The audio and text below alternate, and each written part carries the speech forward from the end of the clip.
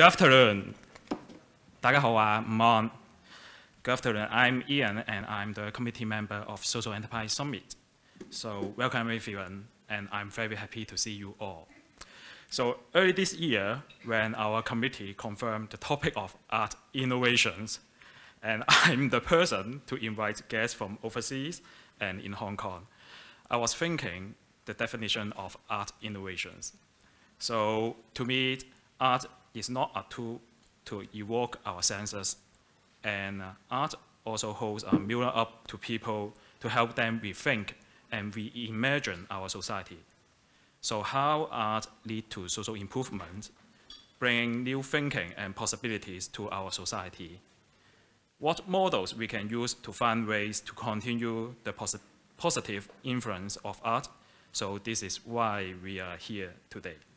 So we are honored to present Picture, Creative Space Development Director of Thailand Creative Design Center. And Connie, Executive Director of Hong Kong Art Center. And Felix, Executive Board Member of Little Sun Foundation, to share their exciting works and experience with us. So afterwards, we will have panel discussion and Q&A sessions in which you will have the chance to learn more from these interesting people and talented people. So our first guest is Felix from Little Sun Foundation. Let's welcome him. Thank you very much.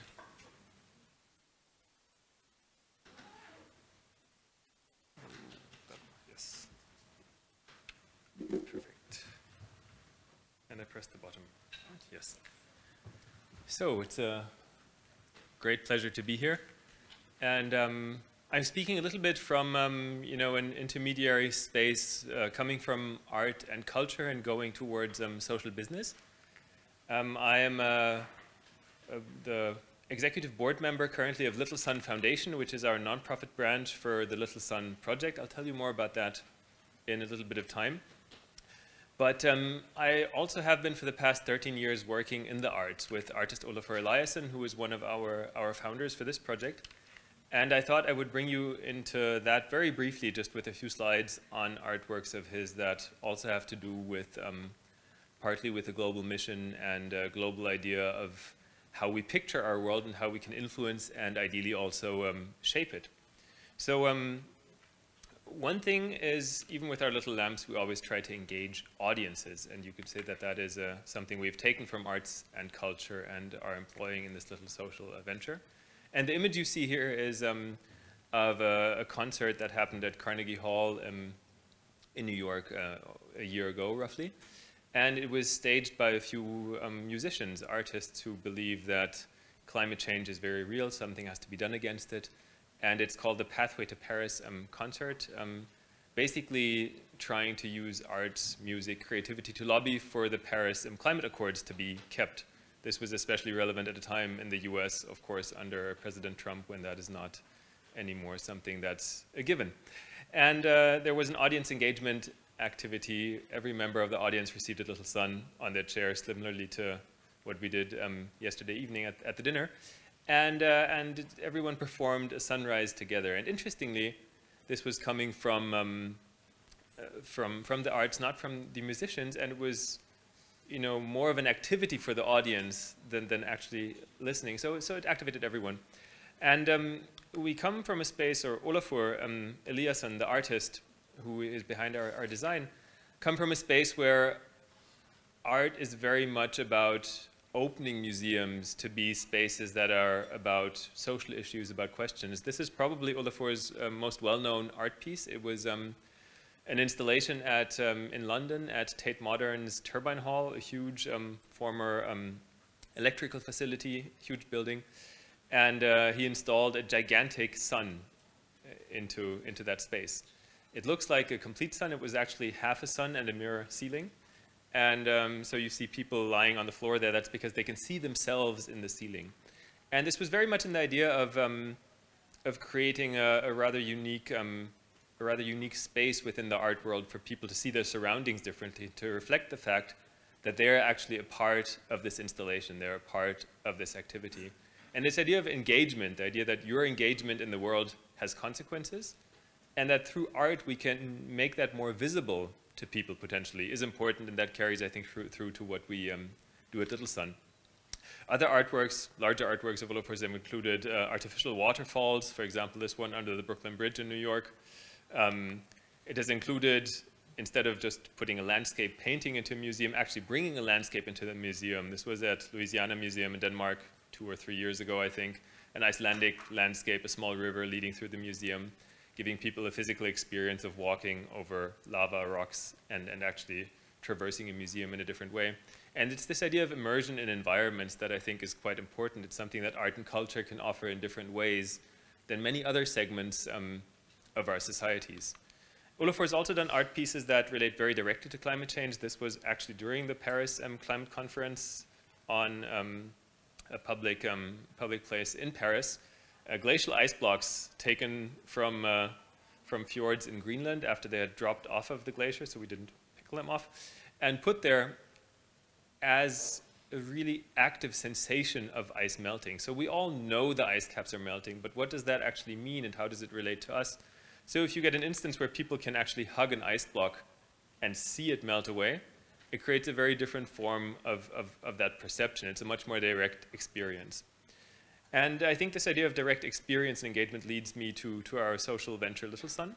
So we have a rather simple vision. It's basically the same as the Sustainable Development Goal number 7, and that is universal access to clean energy for all of us. We for sure need that. Everyone who doesn't have access to energy needs access. All of us that use non-renewable energy for sure should shift to renewable energy if we really want to change the world. So we're very strongly working towards these 2030 goals of mapped out in the SDGs. As said, SDG 7, that's our core SDG, you could say, the one highlighted. But we also, with Little Sun, address a few others. There is no poverty, because we bring these lamps ideally to places in the world where there is no access to electricity and where poverty is a big topic. Good health, I will explain that a bit. Quality education, light is very much about seeing. And climate action, so that relates back to the advocacy idea. So our mainframe, what do we actually do at Little Sun? We create small solar-powered lamps. And we started creating these largely targeting the 1.1 billion people in the world who do not have access to energy. Something we in this room cannot actually imagine.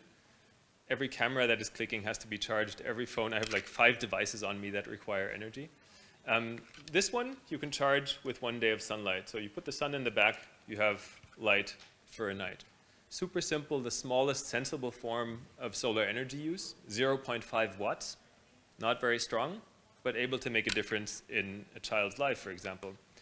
So what we do is we sell these lamps at a higher price in the global north and at a subsidized price in some countries in the global south. We're a tiny organization, so we are largely active only in a few countries in sub-Saharan Africa, not because we feel other places in the world would not be relevant, but because, again, we're tiny, we had to start somewhere, and Ethiopia was our starting point. So this is Hasna, a girl in rural Ethiopia in the Afar region, and we met her through an NGO who was working in her region, Save the Children, who actually distributed a solar lamp to her in a program that was targeting rural school kids in Ethiopia. This was not a social business distribution, this was actually an NGO nonprofit distribution, which we also do. The fact is, Hasna lives in an environment where there's no energy in her home space. That means light is provided either through burning wood or through burning kerosene, which emits toxic fumes, costs actually a lot of money, especially for people who don't have any money, which is hazardous to environment, to health, and delivers terrible lighting. And so one little solar lamp can actually change how this family can deal with their life. For Hasna, it means she can do her homework. It means she can safely herd her sheep in the nighttime. For her grandfather, it means he can go to the bathroom during the night without breaking a leg, which would basically be a death sentence to him because there's no medical service nearby. So for me, coming from Germany, it's super hard to imagine the impact of this. But it's very real and it's very important. What we try to do is we try to do this in a positive way. So this is a school class in South Africa. And we're not about aid and charity in a stigmatizing way. We're very much about holding hands and doing something fun and powerful together. We work also in context of refugees, displacement, unfortunately also a growing scenario in the world. So this was in the Somali region of Ethiopia, a distribution that we did together with, I think it was UNHCR, no, sorry, IOM, International Organization of Migration. So what we've learned through this project, coming from the arts, coming from almost the Western art world, so a very closed, very small segment, is how are the mechanics of the larger world. So to me, this has been an incredibly interesting project. It's super interesting for me to be here and talking to you, because social business, usually if you're within the closed art world, is also not exactly what you are looking at. So we learned the mechanics, you know, how does UNHCR work? How does the humanitarian sector work? We learned how does business work? So, you know, this is a truck delivering our lights to our distributor's warehouse in Ethiopia. We tried to figure out how do we set up social business, micro business. These are a few colleagues of ours in Tanzania who are trying to do a little bit of retail, and you can see from the packaging it's very different of the lamps from what we have now. So this is a few years ago already.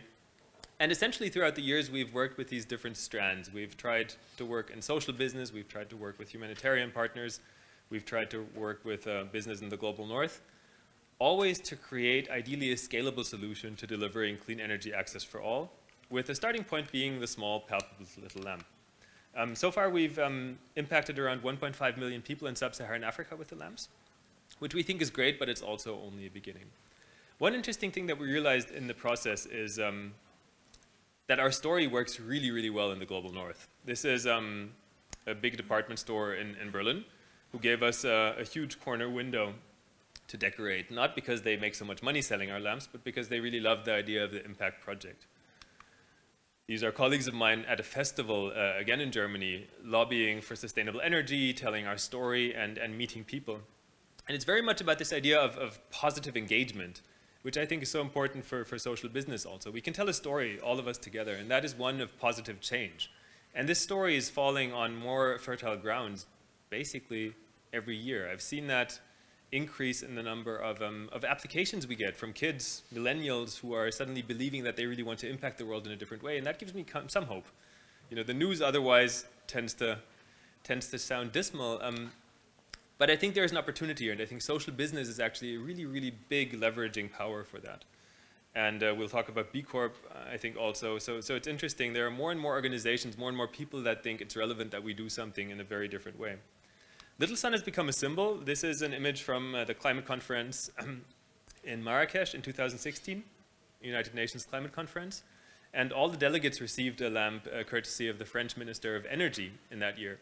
And they, again, did a sunrise together. So it was really, you know, all the delegates of all countries represented there sharing a light, sharing a belief that they can hold renewable energy in their hands, and sharing in this idea that it's quite simple to, you know, pull the sun down from the sky and make it something we can actually use as a tool. And coming from the arts, we're quite excited that we can furnish this tool, that we can put a tool out there that we can all touch together, and that's really about this idea of sharing. We've moved 500,000 of these lamps to date, and we've kind of mixed, you know, the pictures and the stories about that. So it's the climate conference guys, it's the refugee, it's the child in Ethiopia, the child in Germany. Potentially, I've heard now from a few people, I talked already, children here in Hong Kong yesterday got lamps as well. And this idea that we're all connected around something, that we're all connected around the possibility of shaping our future, that is what we would like to bring along with this project. So Little Sun is about, you know, having fun, drawing with light, being creative, and feeling empowered. It's about people doing somewhat odd and crazy things occasionally. This is a small exhibition space in Cameroon where someone interpreted Little Sun as, you know, in their own way. And essentially it's about doing good, impacting the world, creating sustainable business, and, you know, trying to look somehow fantastic in the process. And I'm looking forward to the conversation. Super brief intro to what we do. Check out littlesun.com or littlesunfoundation.org for our two areas of business. If you're interested in Olafur Eliasson, it's olafureliasson.net, the artist behind what we're doing also. Great guy, very interesting. There's even a small TV station linked in that website. where we're trying to bring in current events, bring in discussions about climate, great thinkers, and really connect this idea of sharing something in the world, sharing an idea, sharing a vision. So again, I'm very excited to be here. I look forward to the conversation, and thank you.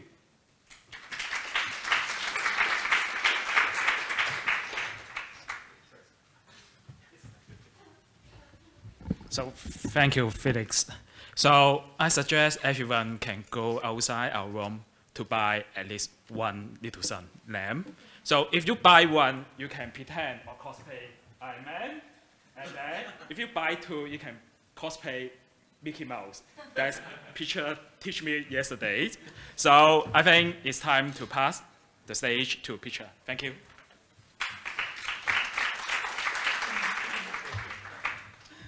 Hello, everyone. I'm Pichit from Thailand, Creative and Design Center. What I'm going to talk about this evening maybe is a different story from you just heard just now. So I only have 15 minutes. Thainess. I'm from Thailand, so this is Thainess. For you as a Hong Kongian or from China, maybe you see Thailand as Thailand, but this is another point of view that you will see Thailand. Thailand has the Eiffel Tower, have the London cucumber building in Bangkok. So this is another view that maybe you can experience Thailand. Oh, this is Taipei. Okay, sorry.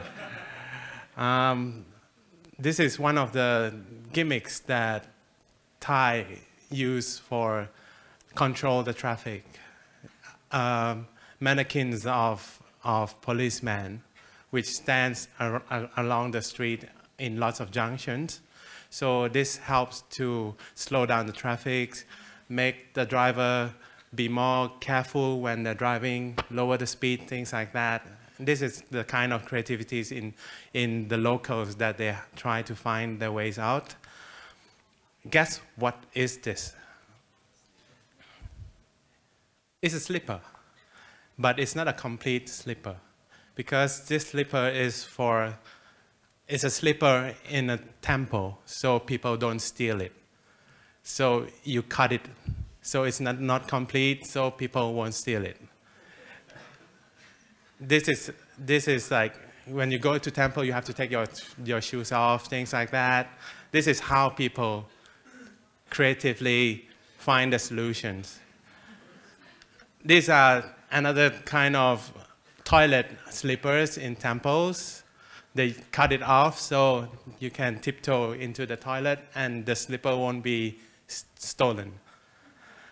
There's another thing that the Thais enjoy to find solutions for themselves. This is a queuing system in lots of rural areas. There's like, because we are not a perfect country, we don't have like apps for up-country people to queue up, things like that. So they manage to queue themselves up. And this is how they organize the chaos that happens in hospitals. So this is things that happens.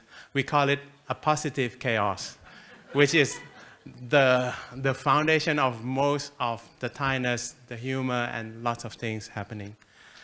Looking at the creativity side, this is Thailand mainly is Buddhist, but every religion is accepted in the Kingdom of Thailand. But this is on the issue of Buddhism, which you cannot kill mosquitoes, things like that. There's a designer came up with an idea with nanotechnology. They put like a mosquito repellent inside the fabric and cut it for the monks. And this is things to donate to the monk, so they don't get the mosquito biting at night, things like that. So they're trying to find new ways of inventing things. This is a bus in northeast of Thailand.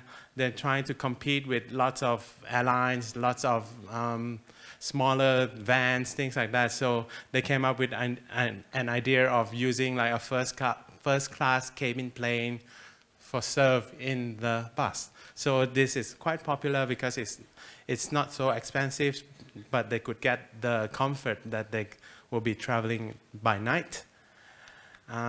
This is another interesting project that my friend runs it. It's about, I'm not so sure you have heard it before. It's called the Unusual Football Field. It's a partly CSR thing for a development, a land development, something like a condominium, things like that.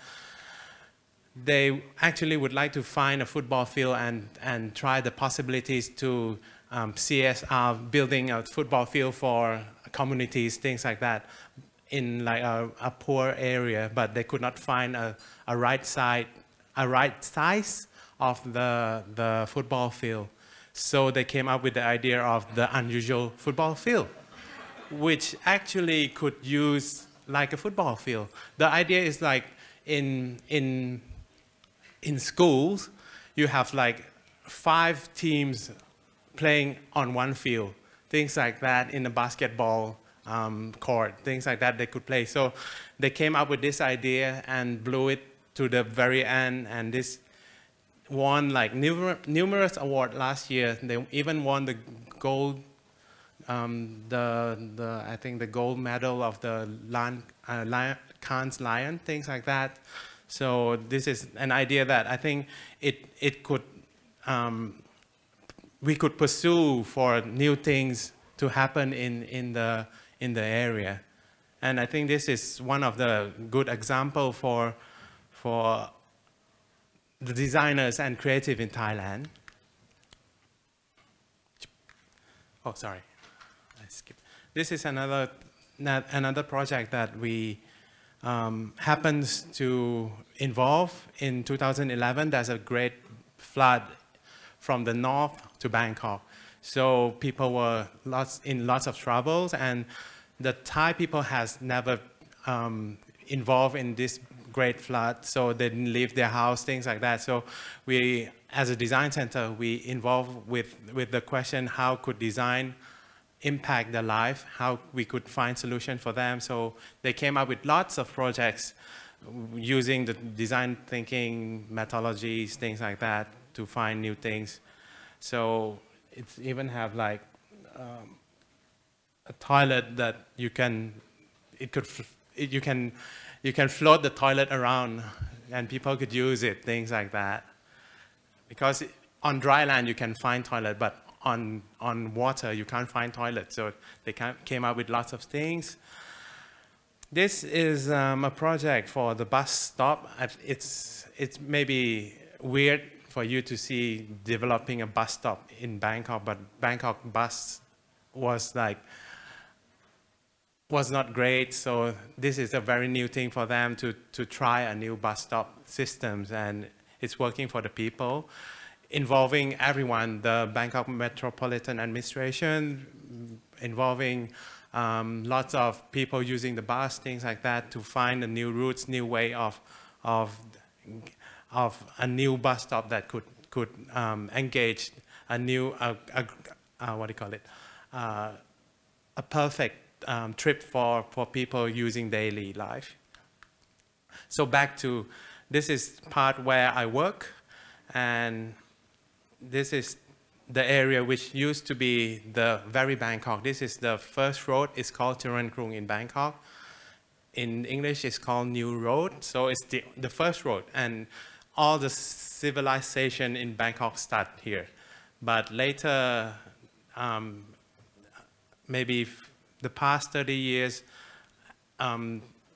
everything spread across Bangkok. So this area has run down a bit, and this is the building that you see just now, the Grand Postal building where we are now. And we renovated and reprogrammed all of the programs in the center. This is an 80 years old building. It's a postal building where everyone used to come here 80 years ago, because to contact with the world, to contact with anything, you have to come here. And this is our center right now. There's a library, there's a co-working space, there's material center, things like that. And it's like a public function for the people in Bangkok. So before we move into this area, we are very new to the neighborhood, so we are not so sure what programs we will fit in. So we create a project called Co-Create Charan Krung, which involves, I think, around 500 people in the community to ask them what do they need, what do they like to see, what will be the significant change if we are here. So it came up with lots of things, doing lots of things in the area, and they came up with 5 test types for them, like using like the connecting the riverfront and using, adapting all the abandoned buildings, more green space, which Bangkok has less green space in the world, I think. Connecting all the alleys, a signage system that will bring people along the area. So it came up and we tested, even with putting a tree in front of a building and ask them for and research, interview, things like that. Is it good to have a tree, things like that. And this is other projects like doing a street crossing. Crossing in Thailand is dangerous, so it's worse. And this is project that we try to came up all the research base, how people cross, how accidents happen, things like that. And we're coming up with a new kind of zebra crossing, things like that in the area. So we'll test it out in the area, how people cross, how accidents happen. It doesn't happen with the first car. It's always happen with the second car behind coming up. So this is how we are studying, and we are now trying to prototype it. There's a junction this kind in the area, so we are trying to master how to create a zebra crossing which is safe for the people in the area. This is the other prototypes. So it's coming soon. In 2 months, it will be trial on the street. We run a Bangkok Design Week, which is a trial of how a space, apart from all the mass transit, could bring people together. It's a 9 days event, maybe lots of people coming in. That's things like creative district project, things like having like a floating park in the river because there's less green space. So we're trying to start a conversation with the government that there's no space, so we have to have a green park in the river. There's users of lots of things happening. I'm running out of time, so I'm a bit faster with showcase, programs for people to come and join, markets, things like that. In this project, there's one thing that is the challenge is this is a space further down in the alleys, and there's no people walking in. So we challenged them with the team of the lighting designers to create like 10 installations at the time of the design week. So they came up with lots of interactive lighting installations, which help people to walk into the space where normally people won't walk. So there's a new challenge that we try to involve the community, the designers, people to come in to engage. The little sun will be great for that. You can use your mobile phone to draw it. And this is the last project coming up in 2 months too. This is another side of the area, which is like all the homeless are very close. It's close to the rail station, so there's lots of homeless in the area, and it's dark and no one walks there, so it's a bit dangerous.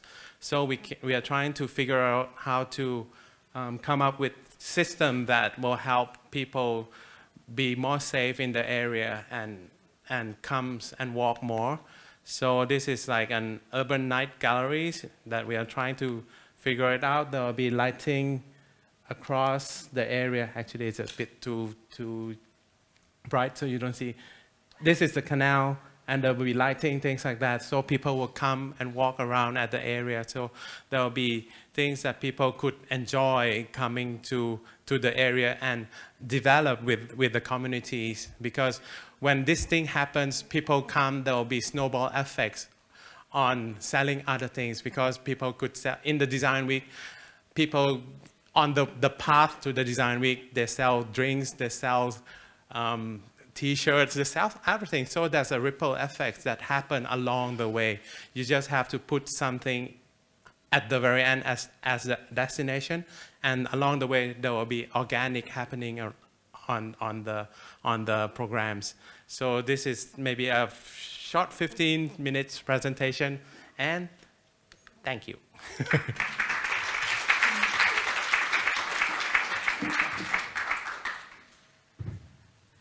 Thank you, Peter. And our next guest is Connie. But before that, I would like to have a quick survey first. So just want to ask, any one of you coming from Hong Kong, raise your hand, please. Okay, so I have, well, most of us are coming from Hong Kong. So I have one question. What do you think about Hong Kong Art Center? Do you think that they are self-financed? Please raise your hand. Okay, so do you think that Hong Kong Art Center is actually funded by government, supported by government? Please raise your hand. Okay, so it seems like 50-50. So I think it's time to pass the stage to Connie and explain how you operate the Hong Kong Art Center. Okay. Thank you. Thank you.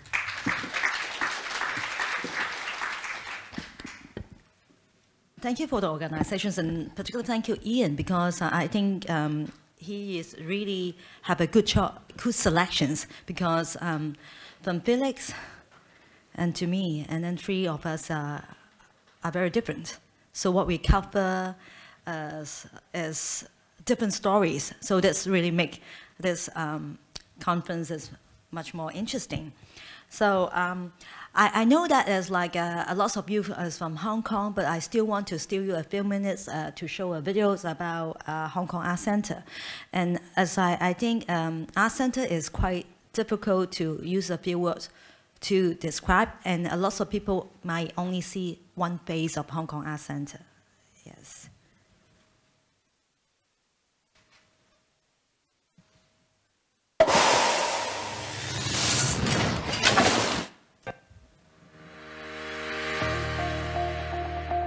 藝術中心意念上係一個民間嘅團體，只有100尺乘100尺嘅地，可以做出咁多個單元，又可以配合咁多樣嘢。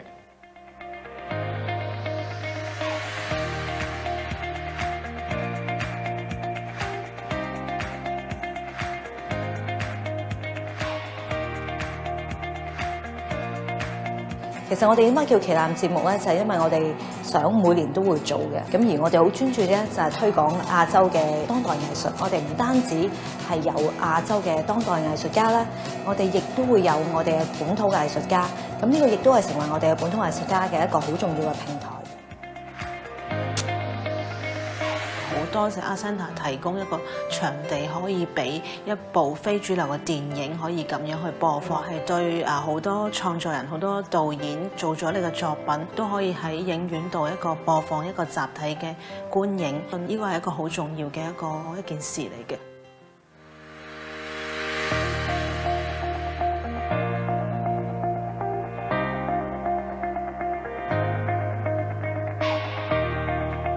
People give funding to the IFBA, all about us. They can present new future of young youth. I believe the young youth have a great talent. They just need one chance to come up. 我覺得賽馬會街頭音樂系列其實係幫到我好多。香港有一個咁樣嘅平台，可以俾到一啲年青人或者唔同種類、唔同文化嘅音樂可以結合埋一齊，覺得係一種好好嘅活動。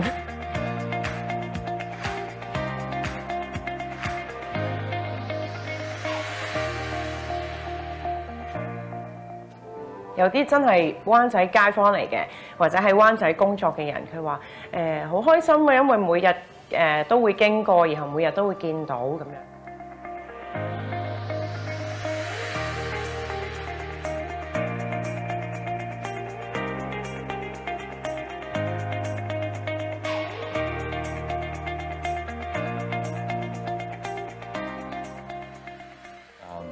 You know, rent is very expensive.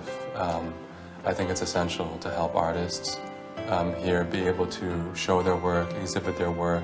You know, what I enjoyed most about Comics Home Base was the crowd, that all kinds of people came to the exhibition, all walks of life.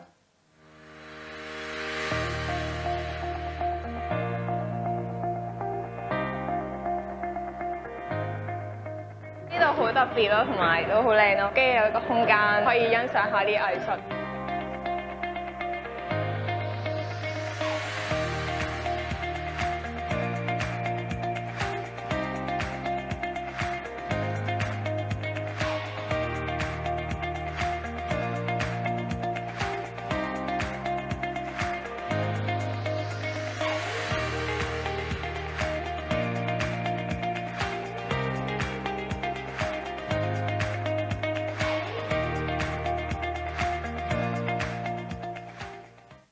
I do think that this art school and this program gives you a lot more flexibility, and everyone is very helpful, and I think it's kind of more contemporary and modern and in the time now. 有一年03年沙士啦，嗰一年咁行過 Art Centre 啦，咦，讀一啲藝術課程。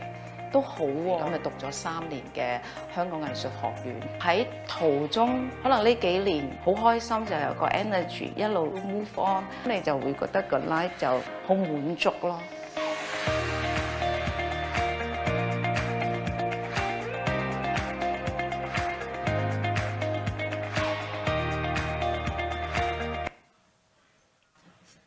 Thank you for your time. I think this video can illustrate this art center. So I have to be very thankful for our pioneers in the late 60s, last century's late 60s, that they have ideas to have an art center which is not run by the Hong Kong government, and that they lobby the government to get the land, and then they raise funds to build this building.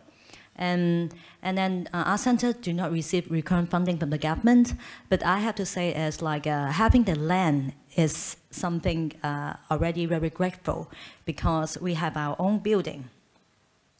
This is our building, it's just across the street. So totally we have 19 stories, and then there's like we have facilities, and also we get space. So we are more like a vertical artist village, because we have different art organizations, also creative talents stay in it. So our major income is through rent.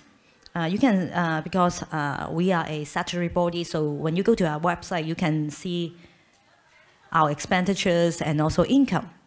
And then our major income is from the rent. But even the rent is not enough.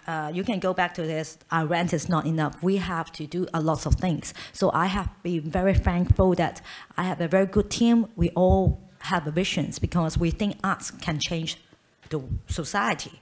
So, and I think this is really important, is like, what makes arts is so important to the society, and how we think how arts can making an impact to the society.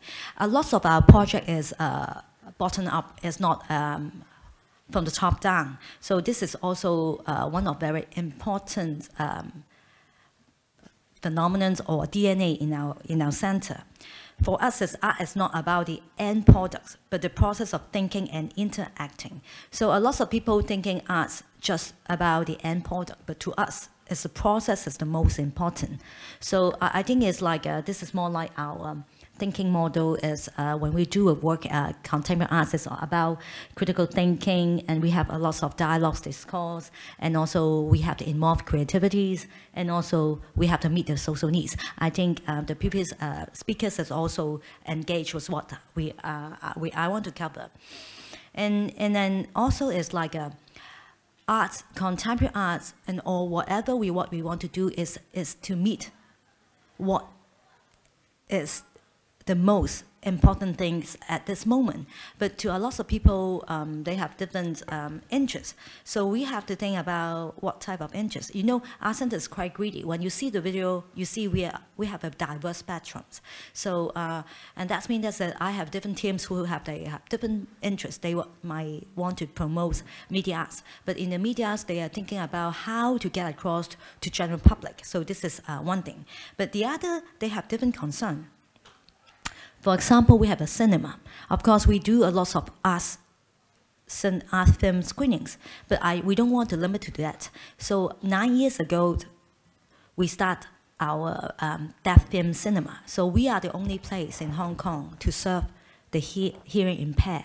So this is not only an entertainment for them, a gathering place, but also an international discussion platform. And this is also a training ground. So, so we come across for this festival. We have deaf film screenings and also seminar. We are very excited. We are very grateful that is like we have different collaborators because we can't to do it. So we have to thankful for the Association of the Deaf.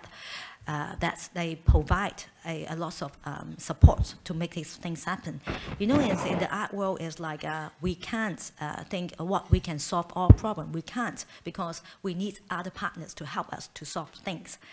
And also, when we start the first festival, we are very green.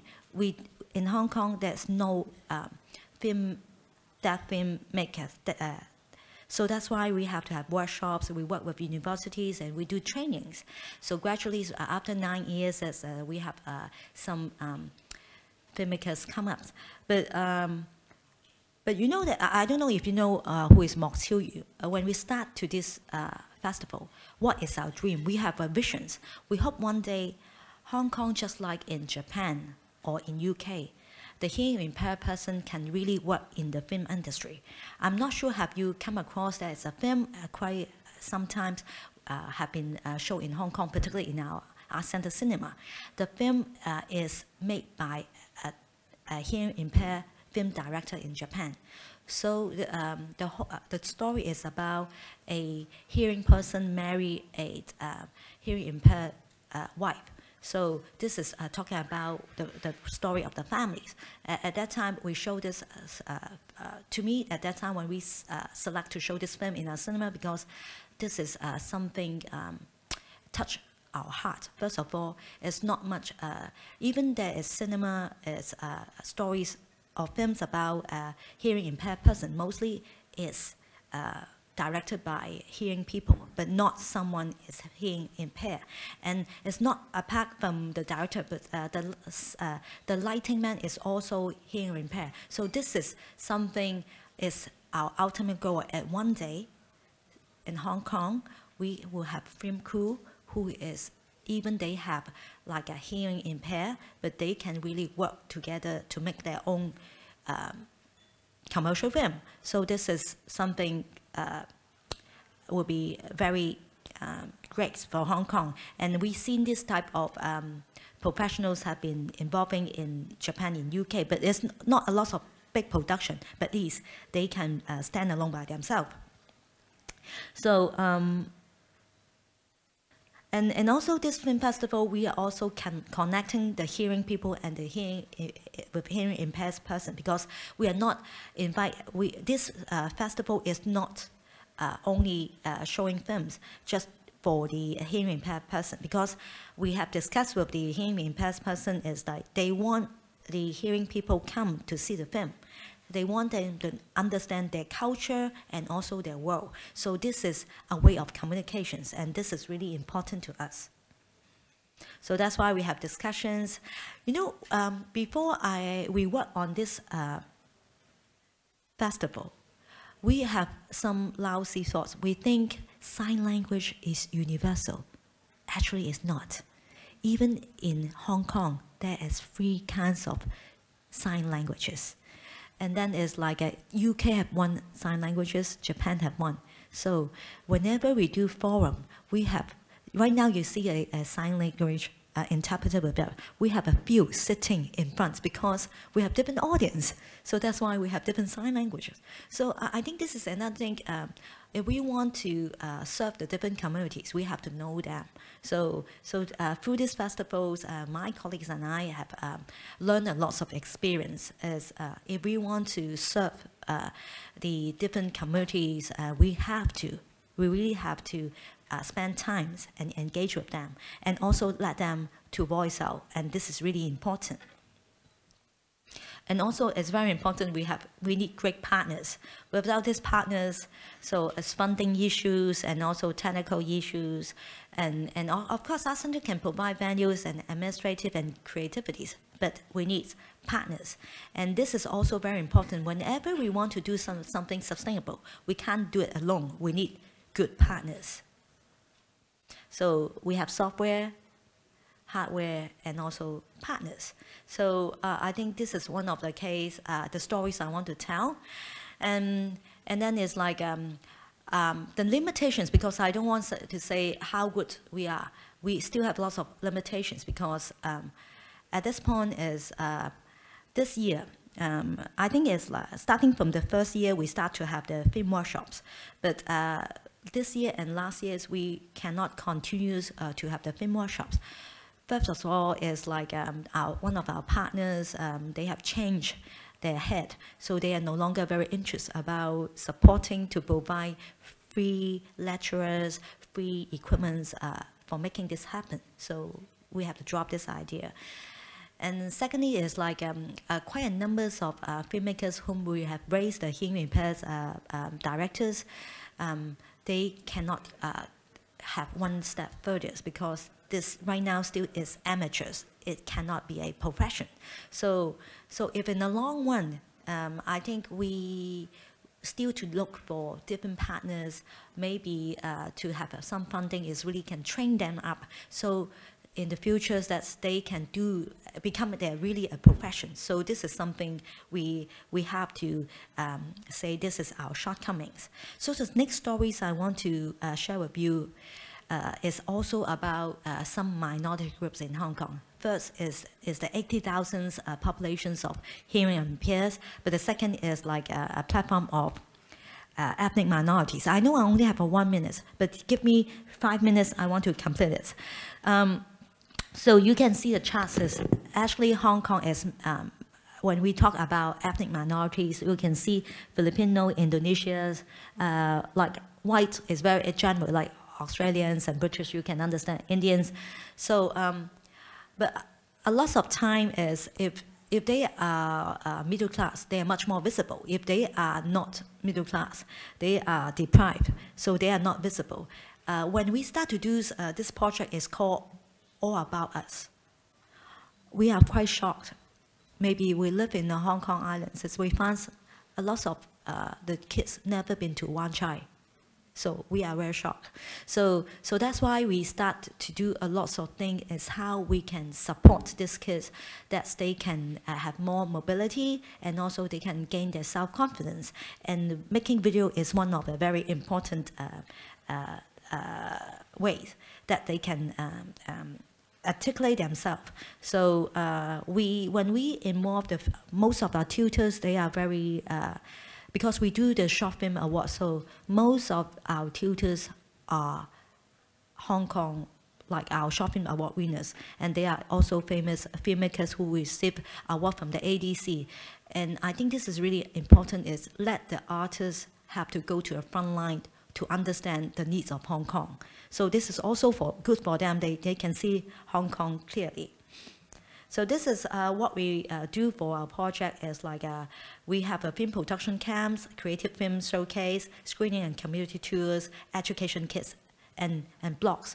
Blogs is very important is the continuous communications between the tutors and the kids, whoever participate in our camp. And also that is this blogs is also open to public, so people can really know more about the ethnic minorities in Hong Kong. And we also want partnerships with the cultural studies of Ningnam Cultural Studies, and then we already do some publications, and we can distribute to a lot of secondary schools. So in their DSEs, they can share with the Hong Kong students. But anyway, after we see the feedbacks, as people right now, it's much more easy to go online. So we stopped doing these publications, but really go online to do that. So that's why we have the blog. So these are the partners who are working, and it's very important when we work with this project. Is live workshop is really important for us, this partner, because they know the ethnic minorities very well. So because every ethnic minorities groups, they have different religious practices. And also they have a different lifestyle. So through them, we can understand how to communicate with our participants. So this is what we do is, for us, is like, it's really important is we have to know who we are working with.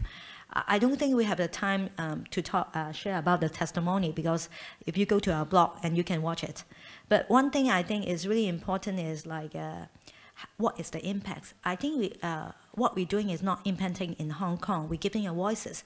So actually, when we present this project is in Taiwan once, and there is a Japanese scholars, and she spots our project, and then it's like she invites us and also another Malaysian group to do a research project, and then we and then is our alumni can go to Japan and also Malaysia to do the presentations.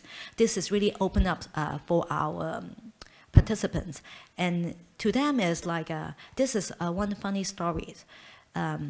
When we do the presentations in Malaysia, is at that time I think she is not yet our chief executive, but she is like one of the important government officials, and she was there, and then she has took photos with our ethnic minority participants. To them, it's something they never expected. They really think they can recognize by Hong Kong people, because they have the government officials having photos with them in an international event. So I think what we're doing is like, we cannot change the world. I mean, it's like the societies a lot immediately, but we provide dignity. We try to, and then they have their self-initiative, and also, more important, they also recognize themselves as Hong Kong citizens. I think this is, and to us, is really important. So I think I've finished my time, and thank you for your time, and hope you have more questions to come up. Thank you.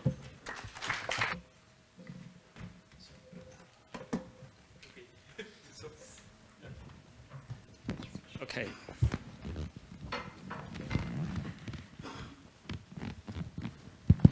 Okay, time. Wait, testing. Okay, time for the panel discussion. So, okay, maybe I have some questions to Peter first. Yes, I have a lot of questions to you. And, you know, I just found out that TCDC is actually a government agency, and then your work is directly reported to the Prime Minister.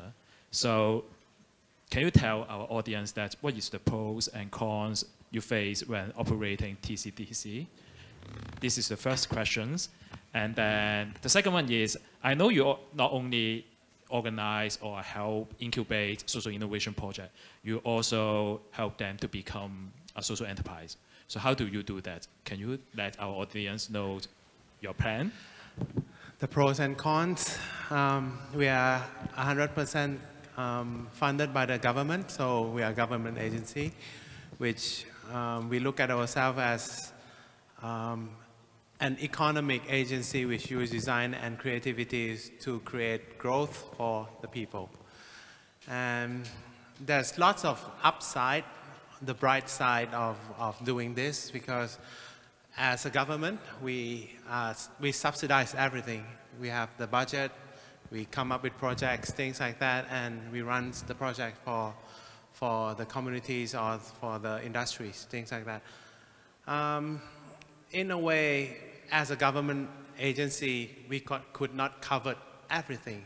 That's one of the downside. But eventually, we are now coming into the 14th year. So it's like we try to cover it yearly. So the people who complained 2 years ago, maybe this year is their turn, that their industries, the cluster will be included in the programs or in the projects, things like that. The things that we fear most of the time is the political situation in Thailand, which changes along the past decades, I think, but it doesn't affect that much, but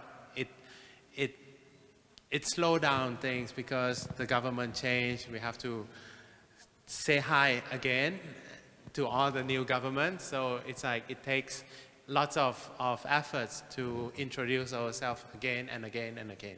That is part of the pros and cons.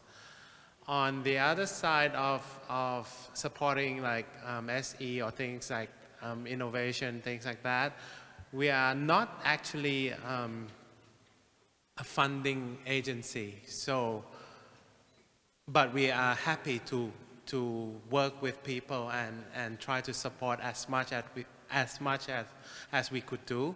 So we come up the other way, other shortcuts, things like if we could not fund them, but we could direct the project to them, so they could come up with things that will help people in a way.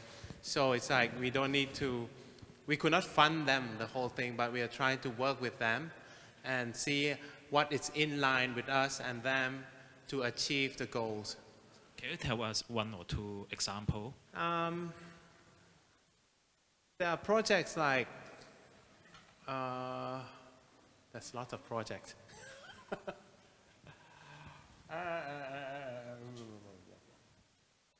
Like the bus stop.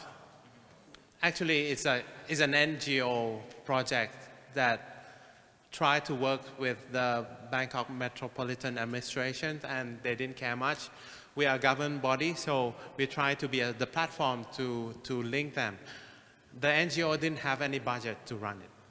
And we believe that this is a good project that will have impact to people in the city.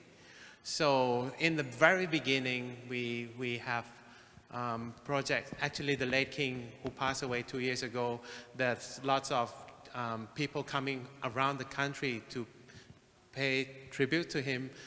The people who comes to the area doesn't know how to get back to the bus station.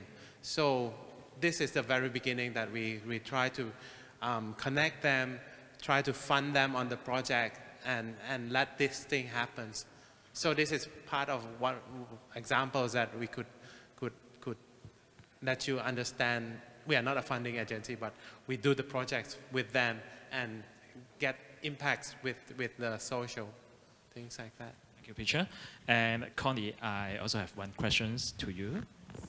Now we all know that Hong Kong Art Center is self-financed, not supported by Hong Kong government.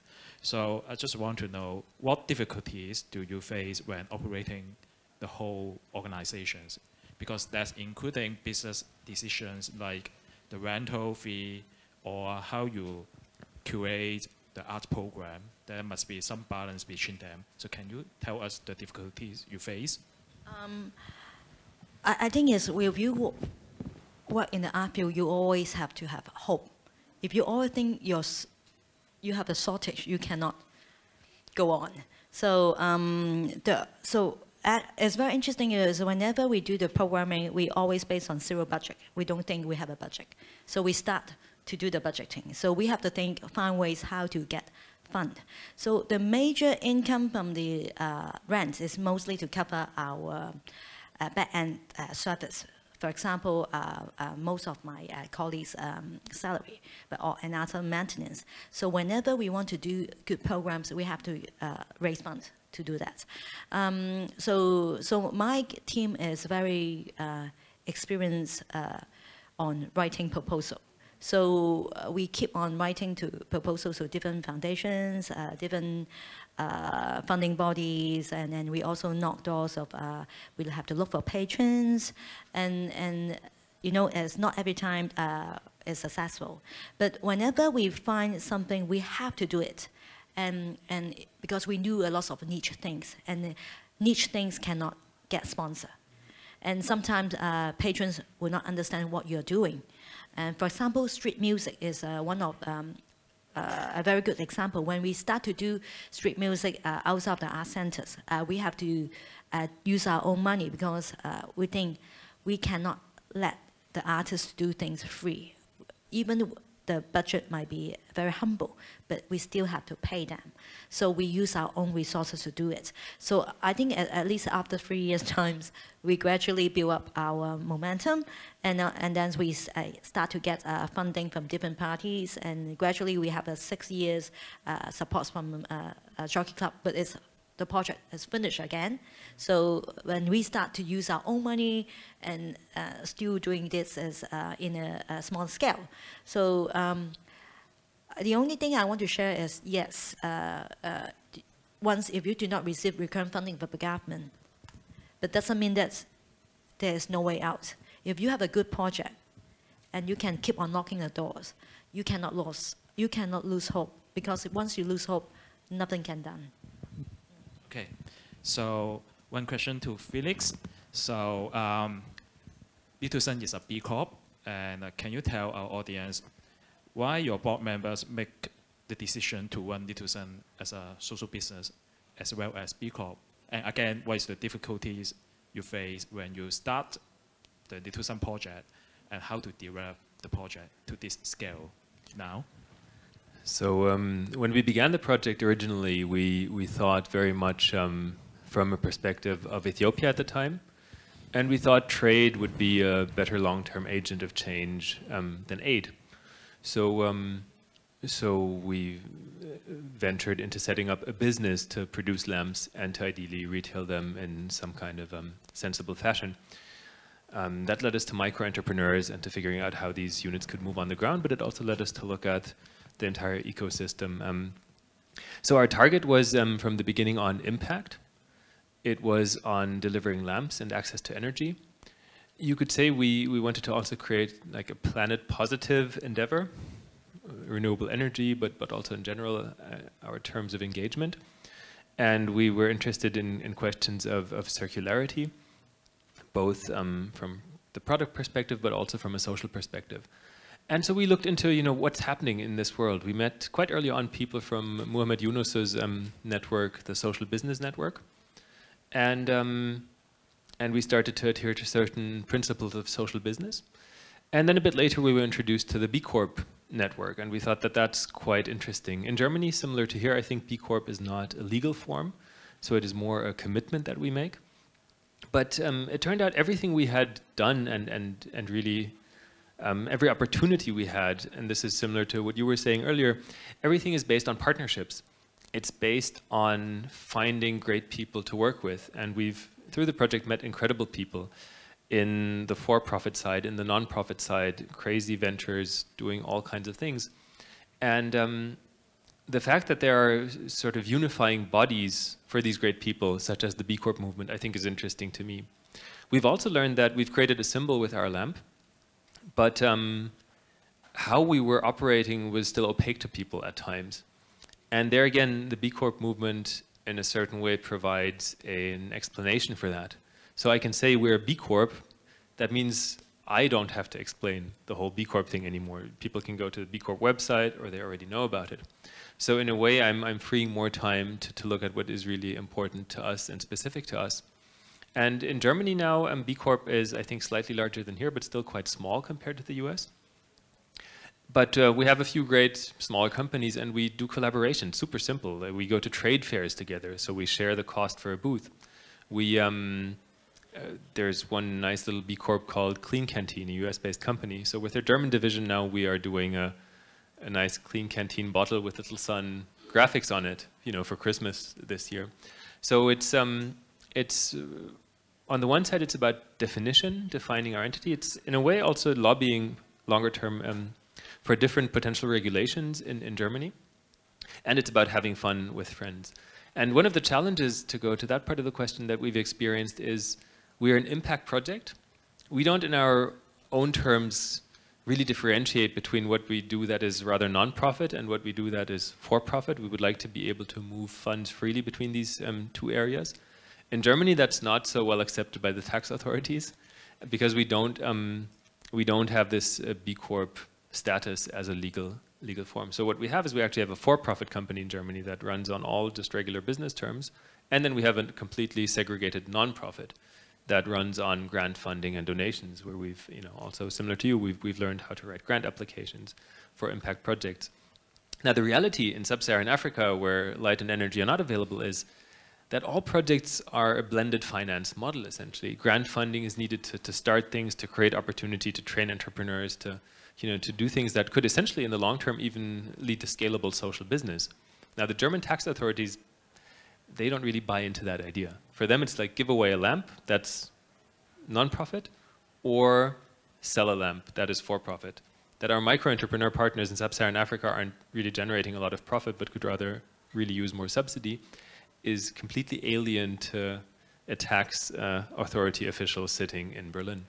And so B Corp helps us a little bit to navigate that space, and it's, again, a prospect of a better future. We've had a few really, really large companies like Danone, who is represented here also, join the B Corp movement. I think that's fantastic. Unilever, Patagonia, I mean, big, big brand names.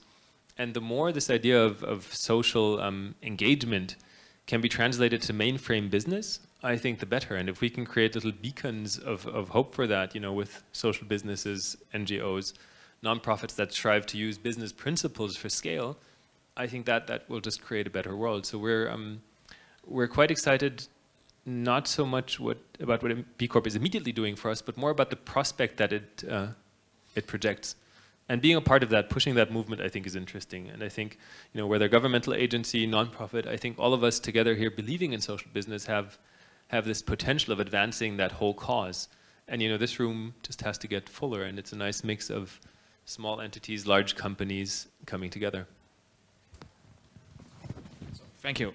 So we still have 15 minutes, so I would like to open the floor. Any questions on the floor? Please raise your hand. Thank you. 有冇人可以？唔該晒 Thank you. So please introduce yourself before asking the questions. Thank you. My name is Kobis. I'm the founder of the Horseman Patch. So it was very interesting to know about the different ideas and designs from like Thailand, Hong Kong, and Germany. My question is that like for Hong Kong, because the way that we set out from the government, and also there's a lot of limitations on like educations, and we have a lot of like sometimes creativities. So in some way that make us a little bit conservative. So can you give us some advice or tips on like the designers or the social enterprise in Hong Kong, that how they can design the products or services which is kind of under the pressure of limitations? Okay, so who first? Who will be the first one? Peter? I'm not so sure I understand the question 100%, but you mean that for social enterprise to come up with ideas, things that more creative, things like that? Or? Yeah, just advice on how to create a product or services like for social enterprise. I think you have to find, I think it backs to the purpose of setting up the social enterprise first. What is the purpose? Maybe you have to question that first to narrow down things. And if you got that purpose, maybe when it falls down to things that, what should we do? Maybe you have to find the pain, like things that people have in common, that if you have this, things will be better. You will gain money, it will benefit the social, things like that. So I think it's mostly questioning yourself, the purpose, and what is the common, the mutual interest or pain or things that people need solutions to be delivered. So I think this is, it's not about creativity, actually, it's about questioning. Creativity is, in a way, it's a beautiful word, but maybe it's difficult for people to understand, but if you would like to clear it out easily, maybe just ask questions. If this is good, is this is better, what is the things that we should do? I think that will conclude in like a new service, new products, things like that eventually. And there will be other process stages that you will have to fight with, is who will fund it, who will manufacture it, who will do it, things like that later on. But if it's a great project, people will come and help and try to benefit things. So it rolls back up to the purpose and things that will help people. This is my point of view. So I think there's an interesting part in that question as to the reason why you create an enterprise. So we started our project because we were looking at impact, at solar-powered lamps for kids in rural areas without access to energy. And then we're trying to find vehicles to make that happen. And we're ideally trying to find scalable vehicles, which is where business and then social business automatically comes in. What I think is interesting about the whole social business world and the B Corp movement is that there can also be companies whose primary mission is really to be a successful company in a certain industry or in a certain area. And then this entity can adapt social business principles. I would always argue there are certain basic mission components to follow. So circularity, I think, is a really big topic in all kinds of questions on design and on products that you create. And planet positive, you could argue, is a big thing, which I think is important if we're looking towards the future. But of course, social business means so much more. It can be about community engagement. It can be about just not maximizing profits and dividends, but maximizing the reinvestment into a business that actually has positive implications for the business, for the employees, and for the society it services. So I think the interesting part really is that if you have a fantastic idea for, I don't know, a new smartphone, for example, I'm sure there are always choices that you make along the way. So I think the questioning and the choices, I think that's a good point. You can make it more circular. You can use the profits for something that actually, around your work and your profit creates impact. Or you can really address, like on our side, an actual bigger problem in the world and focus on that, which may not bring as much potential profits, but then even the basic frame of operation is about this impact. But I think all of these, and there are so many shades of gray along that way, all of these different things have their great value. But I think really questioning every step and applying the same principles and the same guiding principles, I think, is really, really helpful. I think it's very important is like find the right people to do the right thing and find the right partners. And more important, if I just pick up a sentence from you is how to approach for the government funding is because they might be very conservative, might not be accept very creative ideas. So don't go to the government, go to the private funders. Normally they are much more open. Okay, so once if your trial project is successful, then you go to the government because they know that it's safe, so they will support you. So this is my sharing. Okay. So any questions on the floor?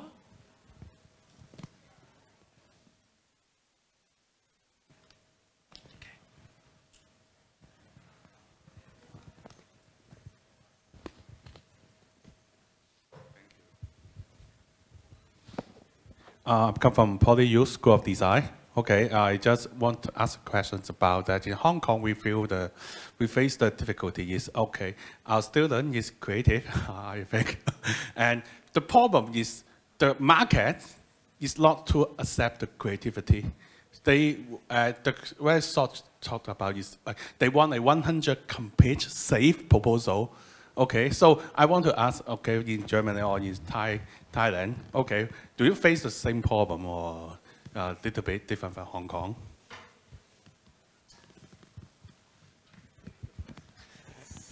So probably somewhat similar depending on who you ask. So safety is, and provability is a big thing. For example, we started our project without really having funding in the beginning. Our first funding came from Tate Modern for an exhibition that we did about Little Sun because Olafur had the Big Sun project there, so they thought it would be great if the museum, together with us, would launch the Little Sun. as a part of the Olympic Games in London in 2012. The idea was, everyone comes together around the Olympic torch in London. And as a cultural project on the side of it, we're making a tiny torch that everyone can take from London into the world. And this idea of the collective action was engaging to the museum. That led to us starting our social business. And then half a year or a year into it, we realized, oh goodness, we need much more money. So then we started looking for investment. And it was a bit of a challenge because investors we talked to, and this was all philanthropic impact investment, not commercial grade, everyone said, well, you've already started, we'll just wait another year and see how you're doing. And we almost died in that phase, and it turned out we should have gone to these potential investors or grant givers with a project without having started. We would have had an easier pathway just selling a vision, because once we were on the way, they were kind of like, well, let's wait another cycle, let's wait for another production, let's wait for customer feedback, let's wait for this and that. So I think what I've learned is there is a huge array of money out in the world, and it comes in very, very different forms. Standard investment, impact investment, grants, philanthropy comes in various styles, private philanthropy, foundations. It's very different in Europe and in the US and in Asia. I think being able to adapt to that is really what's crucial. So I don't know the infrastructure here in Hong Kong or the environment, but I'm sure if you have a good idea here, I mean, look at the city, it's full of money. And people, at least in Europe, don't really know where to put their money, because if you put it in a bank right now, you're getting 0.01% interest rate.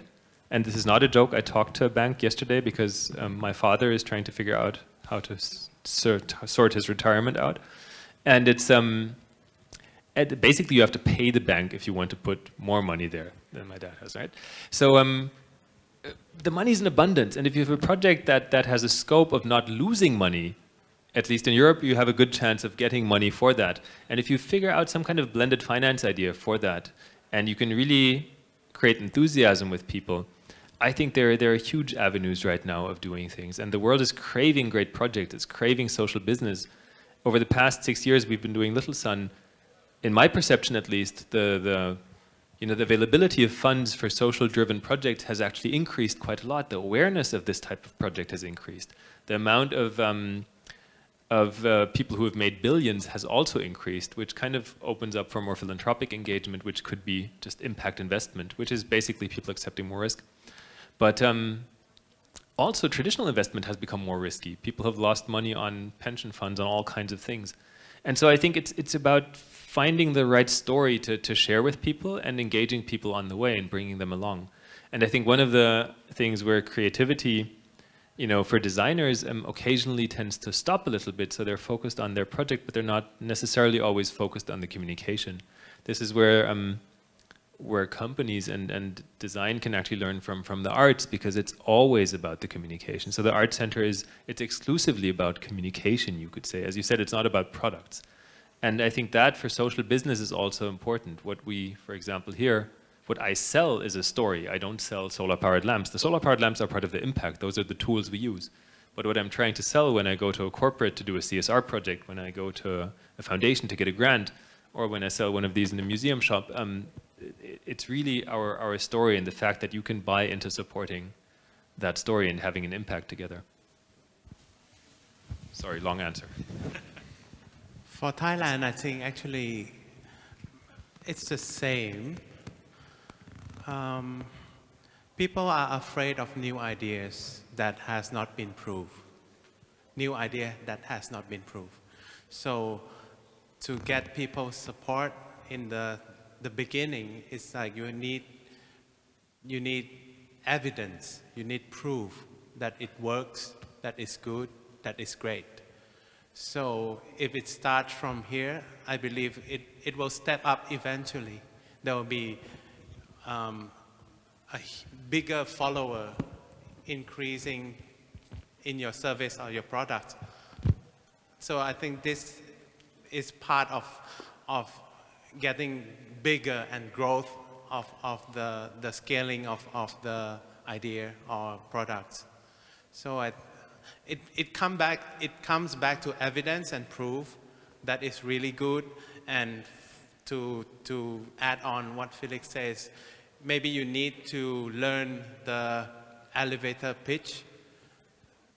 In 3 minutes, you have to tell the best thing that your idea is to people, and they bought it.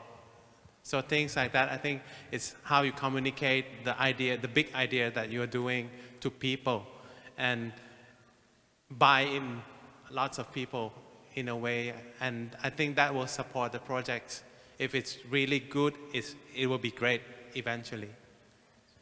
Connie, I know that Hong Kong Art Center also runs art schools. So what do you think about the situations?